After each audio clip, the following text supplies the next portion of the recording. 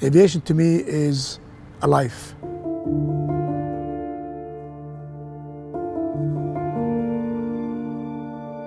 My complete life has been impacted by aviation, positively, and I think one of the greatest passions in the world, if you are lucky, is to be an aviator.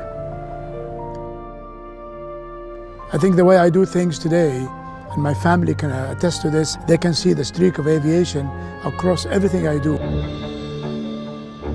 I wanted to be an aviator. As a soldier, I ended up becoming an Air Force pilot after a space shuttle mission in 1985. When I came back from the US, I found that it was very difficult to fly in Saudi Arabia. So I ended up basically going back to the US or to Europe to enjoy the experience of flying. That's when the aviation, Saudi Aviation Club idea was born in the 1990s. And now we have the Saudi Aviation Academy, which is now graduating pilots to go into all levels, all the way to airline pilots.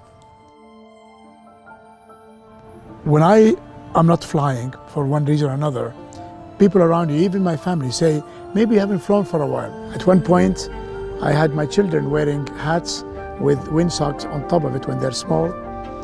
In our family, every child born have to fly the first time with me, and while we're flying, to come and sit with me in the cockpit.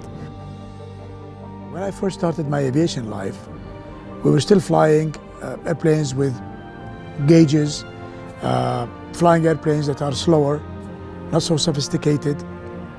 I was very fortunate to also begin early life flying Learjets. I've also been fortunate to be a Gulfstream man all my life, and I now fly, we own the Gulfstream 550 and own the Learjet 24, which is my pride and joy, the last 24 made, and it is the most beautiful airplane, I think, in the universe. I think being an aviator is a ticket for you to be able to venture anywhere you want and to open the horizons, not just literally speaking, but figuratively speaking, and to have a perspective of life that I think you would never have doing anything else.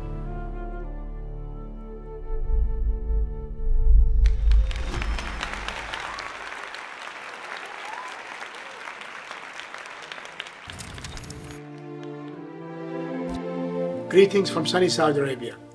I would like first to thank you and send you my very deep gratitude for this recognition and this award. I would have very much liked to be with you in Los Angeles. It's one of my favorite parts of the world, Southern California.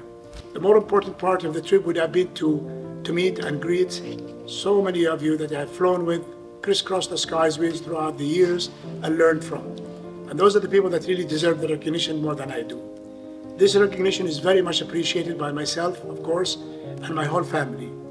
And I very much like to apologize for not being with you. This time of the year is a very heavy time for commitments in the Saudi government. And I've tried my best to make that very long trip back and forth in less than 24 hours.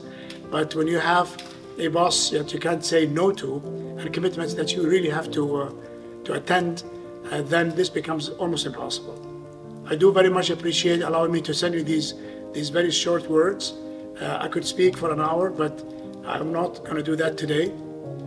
Think of coming next year. I hope I'm going to plan it much, much earlier and find the time for it. Really, the most important thing is to come and shake hands with everyone, Jerry and his team and the organization. I very much thank you all for this tremendous honor. And I do want to extend an invitation for everyone to join us in Saudi towards the end of this year. Jerry will have the information soon in our Sand and Fun event. It's a great event that we've hosted once in Saudi.